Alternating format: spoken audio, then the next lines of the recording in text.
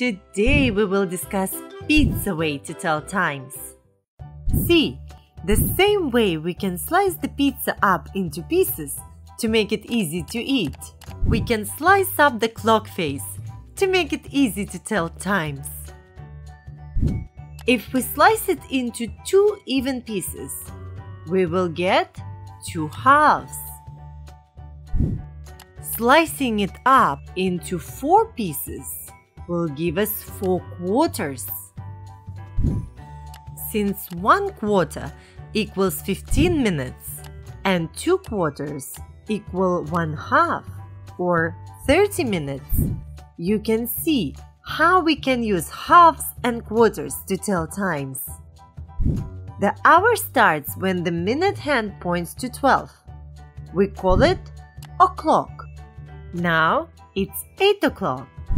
Notice, when the minute hand passes through the first half of the clock face, the hour hand is closer to the section of the current hour. When the minute hand traveled through the first quarter, we say it's quarter past the current hour. Now it's quarter past 8.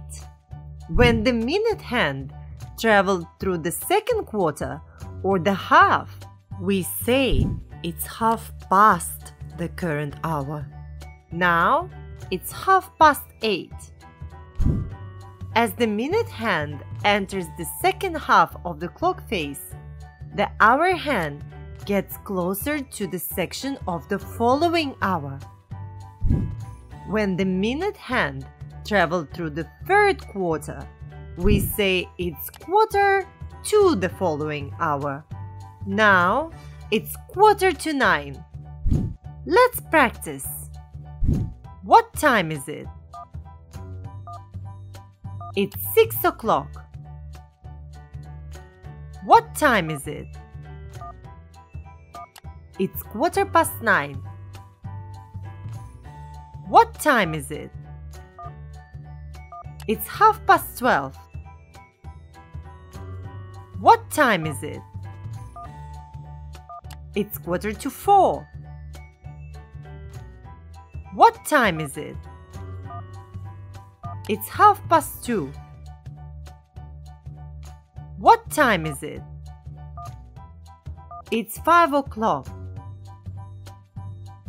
What time is it? It's 5:45. What time is it?